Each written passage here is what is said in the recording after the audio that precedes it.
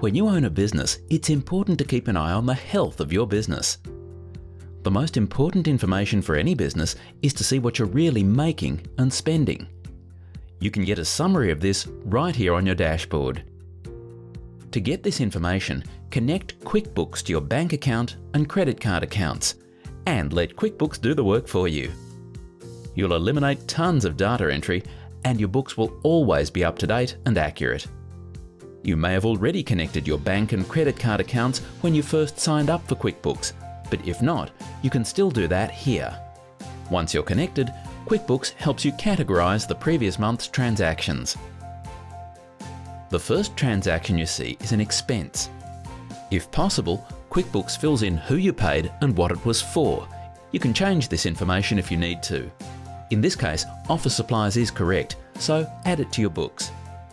This is where QuickBooks starts to help you out.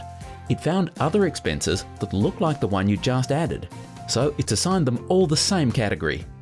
If all this looks good to you, add them all.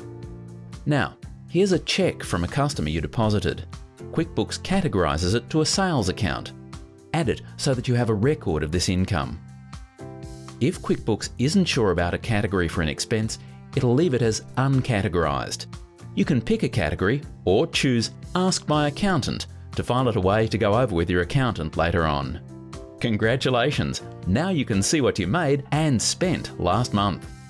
Now that you've reviewed last month's expenses and income, QuickBooks lets you know if you have earlier expenses that need to be reviewed. As you categorize more expenses, QuickBooks learns from you so it can help. A transaction in green means QuickBooks recognizes that you categorized a similar transaction in the past, so it automatically assigns the same category for you. If you see a category in black, that's QuickBooks' best guess for how to categorize this transaction. If it's a wrong guess, just change the category and QuickBooks learns for next time. Reports, like Profit and Loss Report, show you more detail about how your expenses are categorized. You can even see your expenses as a percentage of your income.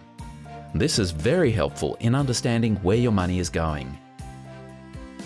Now, it's your turn to see the health of your business.